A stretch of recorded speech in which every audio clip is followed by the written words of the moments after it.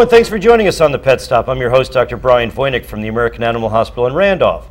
Well, ahead on this week's show, we'll learn about the importance of early training and socialization for puppies. We'll also have this week's Pet of the Week, as well as a visit from the folks at Liberty Humane in Jersey City for this week's adoption segment. But first up this week, the holiday season is almost upon us, but while it can be joyous for most of us around Thanksgiving, it's full of hazards as well for your pets. And here to tell us how to keep your pets safe during the holidays is Dr. Debbie Breitstein, registered veterinarian and co-founder of the Animal Health Care of Marlboro. Welcome back, Dr. Deb. Great to be back. Always Thank good you to very give much, us Dr. tips. Voynick. Thanks for being here. So Thanksgiving's upon us, and that's when we see a lot of sick dogs after Thanksgiving, and sometimes sick cats. Historically, Black Friday, dietary indiscreet day for our dogs and cats. Yeah. The holidays do pose some hazards for our kids. The different foods, different schedules, a lot of things going on, a lot of stress, a lot of changes. So you're right, Thanksgiving. So let's prevent them. All right, where do you want to start? Well, you brought some full screen images, and so we'll talk about some of these issues. And one thing we shouldn't do is to share table scraps, especially the fatty, greasy stuff. Leftovers should be leftover, and garbage should be garbage. Make sure your animals don't get into the garbage can. Sometimes you think that the dishes in the sink aren't a problem. I've seen cats get up and lick the grease off of that. Pancreatitis, dietary indiscretion, diarrhea, vomiting. And that gets us into the turkey scraps, actually. The lean turkey actually is okay, but turkey scraps, the greasy stuff, will inflame the pancreas. Pancreatitis, anything with itis is inflammation of the pancreas in this case. It can be fatal, as we've seen in some unfortunate cases. And turkey bones, of course, may splinter and cause some issues. And again, the string, so important. Well, you know, if you're going to offer or share your food with your furry kids, it should be as good, if not better, than what you put in your own mouth. Okay. The most common form of foreign bodies found in dogs are bones. Yeah. They lodge in 3 pretty common areas, but that's the #1 foreign body that's recovered. And not only the string, but the aluminum foil, the cleansing. I've had a dog that ate, actually it was a cat, I'm sorry, ate a Brillo pad after cleaning the roasting pan. Smart thing to eat, huh? Yeah, tasty. Go figure. And salmonella, of course, is an issue because if the turkey's out too long and it hasn't been cooked properly, that bacteria can really wreak havoc. Food poisoning, there's the acute, and then there is a more chronic food poisoning, and it really does have some of the same signs as many other problems: vomiting, diarrhea, depression, high body temperature, which you can't just tell by feeling them. It really should be a rectal thermometer taking. Yeah, forget the wet nose, dry nose thing. No, wet nose, cold nose, warm, dry. Rectal temperature, the old rectal thermometer, 102 is what you want. Absolutely, it's higher than ours and should be. So if any of these signs are something you're noticing, trip to your veterinarian, a call to the emergency service, even poison control can be helpful for us. Good point. So the other things are environmental hazards. You know, there's decorations, there's burning candles. For Halloween, we've gone through costumes, but Thanksgiving we have candles, we have potpourri, incense, and there's also people that come in and out of the household. The doors are opening, lots of guests. They don't know your routine, they don't know your animals. You could have a Houdini cat that just goes out and there you are. You don't want an open door policy for your pets. Not at all, not at all. And if you do, God forbid, they should have an ID tag or a microchip or both. Microchip, ID, both. This way we can identify those that lose their way home and get them back to their You know, a lot of people are still unaware of the fact that raisins and grapes are very toxic, and as few as 7 grapes or raisins can kill a large breed dog. That and also sugar-free gum. We have chocolate still as a problem. We have ornamental plants that are popular around the holiday time. So all of these dietary things that we think are no big deal for ourselves are a big problem for our animals. You know, the xylitol that's in sugar-free gum, in which case even a 10-pound dog can die of 2 pieces of gum because it drops blood sugar and causes liver failure eventually. A lot of people are unaware of that. And also xylitol's in vitamins as well. Vitamins. Also in liquid suspensions of medication. One of the pain medications that we use, Neurontin, is actually a xylitol base. So and throat lozenges too, so people have to be really careful about this stuff. Backpacks, pocketbooks, pockets of coats, all of those are access points, and we've seen it. Cats not so much with the sugar-free issues, but I wouldn't take a chance with that. Cats usually aren't into the sweets as much as dogs. But, no, they are a little bit more discretionary, but not always. You and I have operated on cats that have eaten sewing needles. So sewing needles, I had, you know, eating their own toys, parts of toys, feathers, plants, all of that can be a problem for them. So the holidays should be a happy time, but there are winter warnings, there are holiday hazards, all sorts of advisories that your veterinarian is the best person to talk to if you have a concern. And many of us have websites that can access information and important links for poison control networks, just to get that information out there. And if your dog is the type that just can't help itself but to get into mischief and stuff like that and escape out the door, and you're going to have a lot of people board them at a local boarding facility or veterinary hospital. We do medical boarding all the time for special needs kids, even if it's a day stay, even daycare. It's just safer that way. Or use a cage or a crate if they're used to that in their home. Restrict their access to a certain area that's safe for them so that they don't have the run of the house when people are in and out. Open windows. People open the windows with cooking odors. Cats get out that way. So there's a lot of... We're getting colder temperatures now, too, and we have to remember about the susceptibility of puppies, kittens, and the geriatric patients of ours. Absolutely. When the weather gets colder, I tell people a lot of times if it's too cold for you to be out dressed properly, then it's too cold for your animals to be out as well. Right. Cats will gravitate to the hood of a car because of the warmth. Animals sometimes get haircuts during the winter time. That means that an important protective layer is no longer there. So coats and sweaters, not just for the fashion statement, but for the functional statement. They do need that. You and I have seen horrible cases of this, and we should mention it. And you briefly mentioned banging on the hood of your car. They're called fan belt cats. They unfortunately are in the hood. They're under your hood because of the warmth when it starts getting chilly out. And boy, once that engine starts, if a cat gets caught in that fan belt, you just don't want to see it. It's a disaster. It is a disaster. Most of us have key fobs. That is enough to sometimes get a cat startled. But just always, take precautions. It might just might not be a cat either. Dogs will gravitate to warmth, other animals as well. I don't think it's just limited to cats. Right. And of course then as it gets colder, you worry about temperature changes, ice that forms that can be irritating to the pads and the feet, ice melter that's used. So there's a whole host of environmental issues, and nothing for nothing, fleas and ticks still remain a big problem. People think that the weather gets cold, no more fleas, no more ticks. Not the case. In Morris County, they're all over even these days, it's a little bit chilly. It's better to be protective and preventive. Year-round flea tick control, heartworm prevention. We can have a 70-degree day in January and then mosquitoes are out. We have, So we just say, be safe, be protective, be proactive, make sure your kids are safe. Heartworm prevention also includes, as many people know, intestinal parasite prevention, so that's Which is a problem for the people on the cleanup committee on the other end of the leash, because we can get contaminated and infected with these parasites, so can children and those that are immunocompromised. So it's a really important fact to clean up, make your environment safe for you, for your kids, and enjoy the holidays. Always good to have you on, Dr. Deb. Thanks for having us. Have a happy Thanksgiving. Thanks. Still to come, folks, why it's so important to start training and socializing your puppy early. We'll also have our adoptions and pet of the week as well. Stick around, there's a lot more to come on the Pet Stop, only on News 12 New Jersey.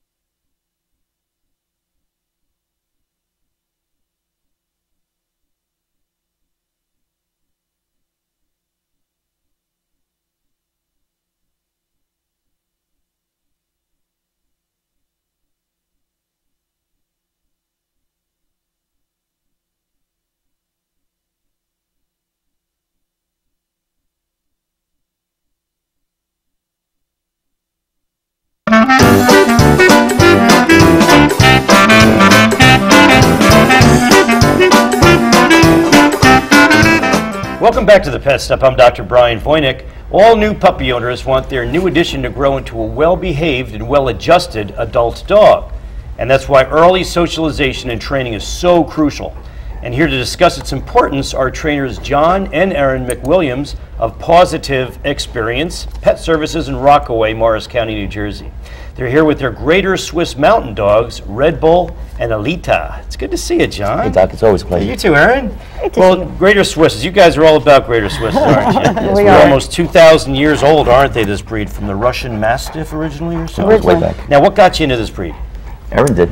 Yeah? I did. I met one years ago, and I was at a behavior conference, met one, fell in love. Now, would Absolutely. you agree, John, that this is a giant breed that just loves kids and gets along great with kids and other dogs? Absolutely. Yeah. Absolutely. These And are Erin, nice does animals. it take them not only 2 to 3 years to develop physically, but mentally as well? Absolutely. As you can see, Ren is going to be 4 next week. And this guy's at Westminster Yes, this he will coming be. year, so we'll have to have you back on the show closer to Valentine's Day. Yeah. The big, yes, you big baby. So, but you train all kinds of dogs and have a great reputation of doing that as well. That's what we Yes. hear. Thank you. Yeah, Thanks. congratulations for that. But tell us the ins and outs of puppy training. So important. You know, it used to be not all that long ago, 20 years ago, 15 years ago, that people said, "Oh, don't start training your puppy till it's like 4 or 6 months old." Like, no, that's Yeah, wrong. no. When do you start?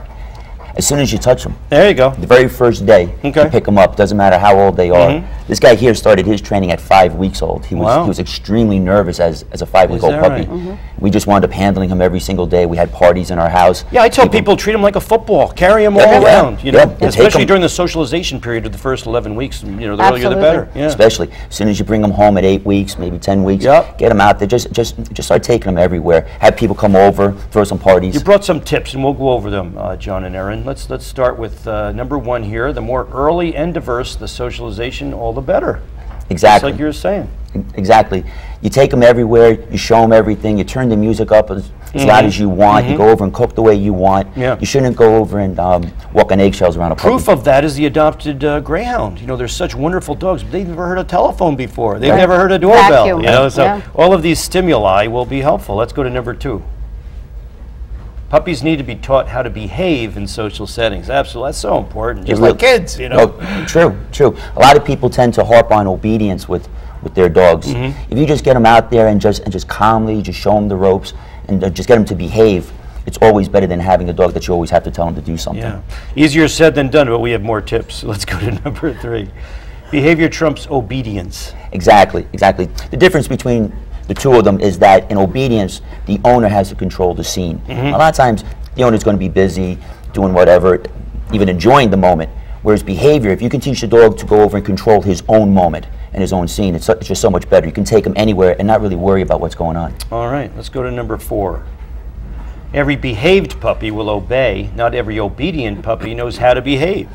That's exactly what I was saying just a couple seconds ago, is that if you over-obedience a dog, as soon as you don't tell them what to do, like sit, stay, like settle, or something like that, they don't know what to do. And that's where a lot of people wind up getting a little beaten up with their dogs, that they spend so much work getting this dog to listen to them, that as soon as they don't say a word, the dog doesn't know what to do. Okay, it could be confusing for a little dog. Oh, true. All right, next point we have: a tired puppy is a great puppy. Makes everything easier to handle and to teach. You know, and that's true with children as well. You know, that's like exercise is a great little pill to calm them down. It really is. It really is. If you look at this 5-month-old puppy right now, she's been in daycare all morning, and now She's beat.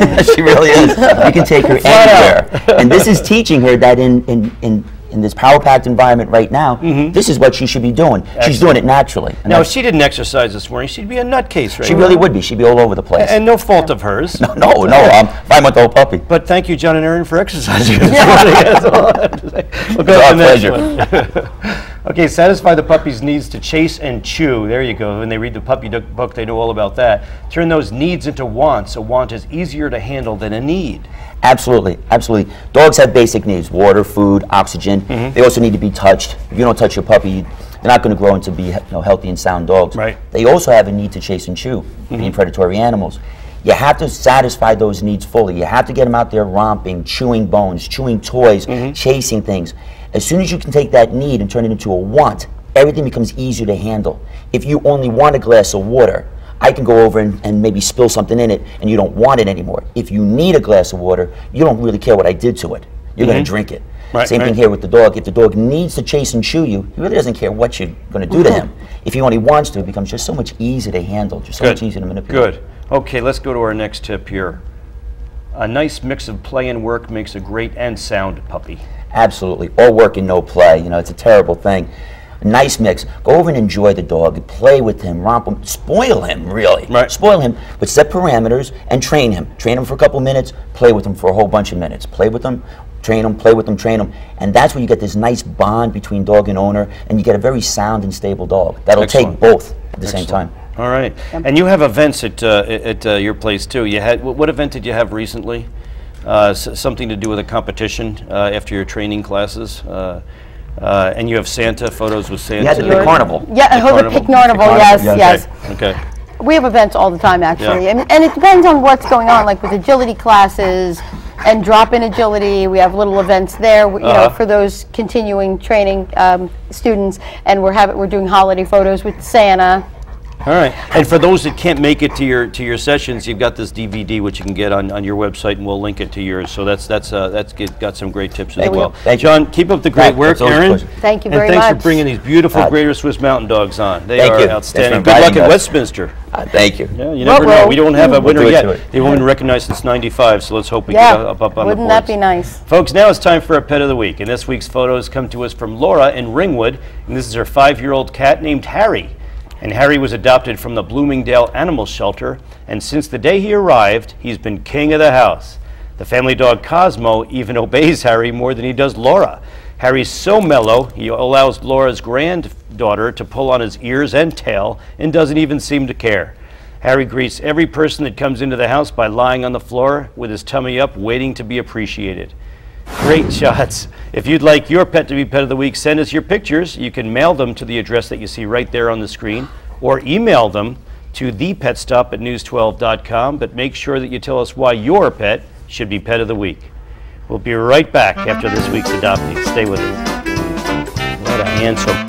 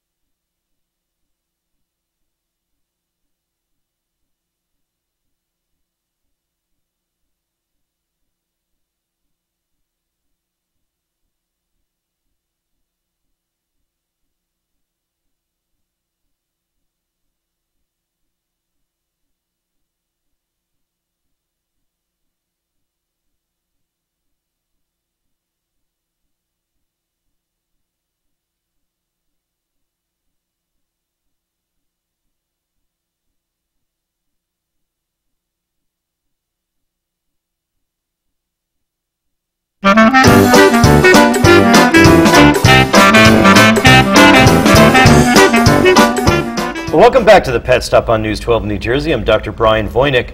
I'm joined now by Janet Russell and Debbie Viney of the Liberty Humane Society, and they're here with Autumn and China. It's good to have you on. It's great to be back. Oh, who's who here? Well, this is Autumn. This is Autumn. And obviously, cute puppy. She's probably about a 3 to 4 month old adorable puppy, pit bull. And she was rescued out of a domestic violence situation. situation. She had so kind of she had a rough start. Yes, and but she's so social now. She's you did very sweet. Obviously, a wonderful job with her. She's gained a lot of weight in the last 10 days since she's been with us. Good. And at first, she was afraid to come out of her crate, and she was very, very fearful. Well, we were just talking about with the McWilliams about early socialization. That's so crucial. So I'm glad you got her in time. And how about big, beautiful China over here? This is China. She's about between 3 and 5, we think, and possibly a Shar-Pei pit bull mix. Beautiful, like the markings. Only her hairdresser could tell us how that's. She also came from a rough start. She was tied outside to a fence. Wow. So she was brought in by animal control. So. All right. Well, we need adoptees. Yes. We need foster homes. We definitely. We could use monetary help. Yes. And we could use bleach and paper newspapers towels, and paper towels and help these shelters out, folks. Your local shelters. Thank you. Keep up the great work. Thank you. Thank you. Thank you. Cute puppy there. For any more information on anything about today's show or from past shows as well, just log on to our website, and that's news12.com, and click on the features section. You'll find all of the information that you need right there. And that's all the time we have for this week's show. I'm Dr. Brian Voynick. Thanks a lot for watching, and always remember, a healthy pet's a happy pet. And we'll see you the next time. Bye-bye.